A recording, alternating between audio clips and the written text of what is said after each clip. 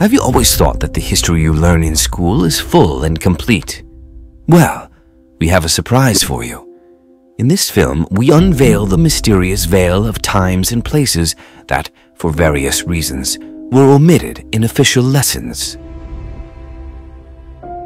Unit 731. This was a secret research program of the Imperial Japanese Army during World War II, conducted in Manchuria, specializing in biological and chemical warfare.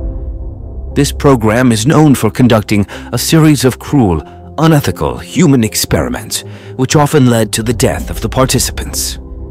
Established by Lieutenant General Shiro Ishii in 1936, Unit 731 carried out experiments on tens of thousands of war prisoners and civilians, often referred to as logs or marutas, to conceal the true nature of these activities. The research included infecting people with various pathogens such as plague, tetanus, cholera, and other diseases to understand their effects and develop effective methods of warfare against them. Many of these experiments were conducted without anesthesia, and many people died as a result of these tortures. Unit 731 is also responsible for numerous biological attacks during the war, including dropping plague-infected fleas over China.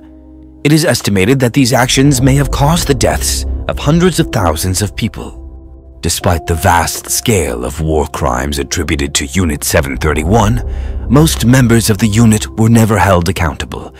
In fact, after the end of World War II, much information about the unit's activities was concealed by the American occupying forces in exchange for access to the research data.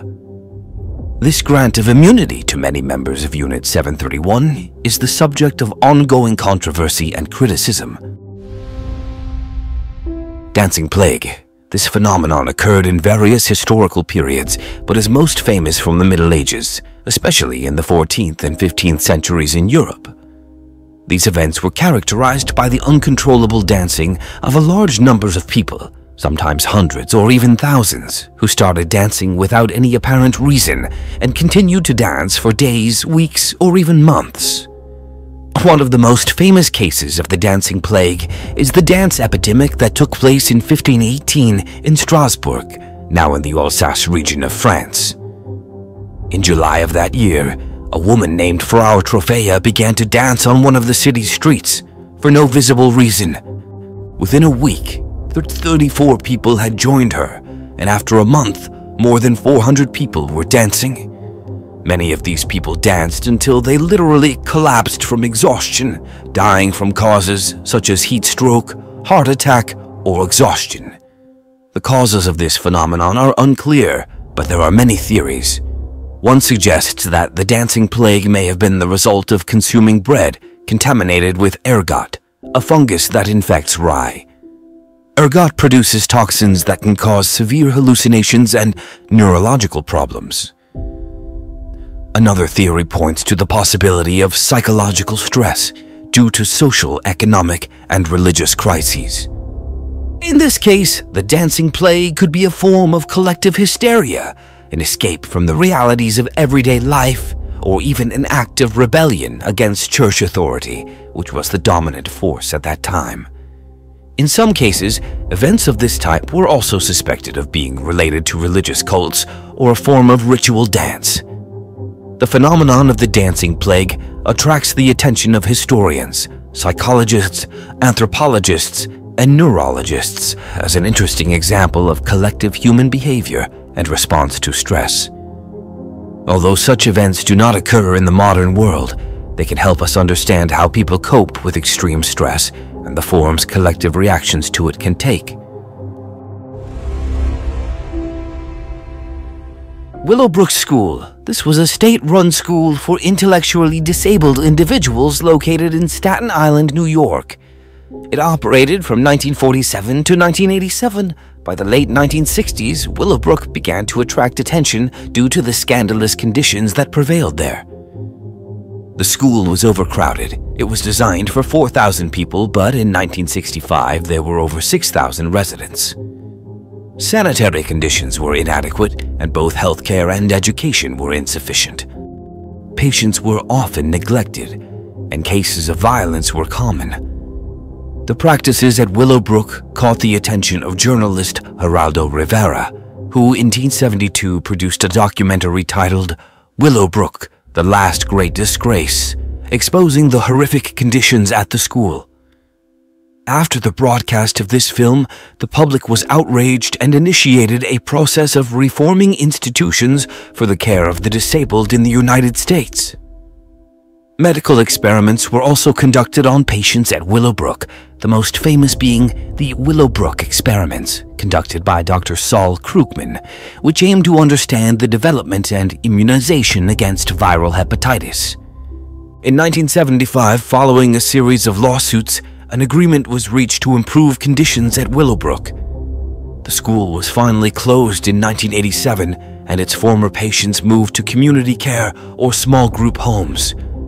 Although Willowbrook State School no longer exists, its legacy lives on as an important lesson about the rights of disabled people and the need for a humanitarian approach to healthcare and education. The Great Smog of London. This was a persistent smog that affected London from December 5th to 9th, 1952, formed due to weather conditions and the emission of gases, mainly from household and factory chimneys and vehicle exhausts. It all started with a strong temperature inversion, where cooler air near the Earth's surface was trapped by warmer air above, creating a lid that held in the smog generated from industrial and domestic emissions. At that time, many homes in London were heated with coal, which was particularly polluted. Additionally, the industry significantly contributed to air pollution. When atmospheric conditions brought a lack of wind, the smog began to accumulate over the city. The smog was so dense that visibility was greatly reduced, and even during the day, sunlight was unable to penetrate through the polluted air. This hindered transportation and city operations. Airports were shut down, bus services were suspended, and hospitals were overwhelmed with patients suffering from breathing problems. It is maintained that about 4,000 people died directly due to the air pollution during the Great Smog, and a total of around 12,000 people died due to long-term health effects. Many people suffered from respiratory problems, such as asthma and bronchitis, with children, the elderly, and those with pre-existing health issues being the most vulnerable. As a result of this disaster, the Clean Air Act was introduced in 1956, aimed at reducing pollutant emissions. This act led to significant changes in the way homes were heated and industries operated, greatly improving the air quality in London and other British cities. The Cadaver Synod. This is one of the most controversial events in the history of the Catholic Church. It was convened in January 897 by Pope Stephen VI, who was politically allied with Lambert II, then a claimant to the imperial throne. The main purpose of the synod was the posthumous trial of Pope Formosus, who died in 896 and had crowned Emperor Arnulf, the rival of Lambert II. The synod aimed to annul all of Formosus's decisions, including Arnulf's coronation. Formosus's body was exhumed, dressed in papal vestments, and placed on a throne. During the macabre trial, Formosus answered questions through a young deacon who stood behind him and pretended to be his voice. Formosus was accused of perjury, simony, selling church offices, and also for transferring himself from one episcopal see, Ancona, to Rome against the rules. After the trial, Formosus's body was stripped of its papal vestments. 3 fingers of his right hand, which he used for blessings, were cut off, and then the body was thrown into the Tiber River.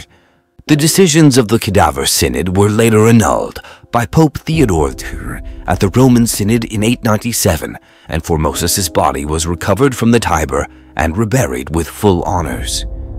Over the next few years, the history of the Church experienced many twists and turns, leading to continuous changes in the stance on the legitimacy of the events and decisions of the Cadaver Synod.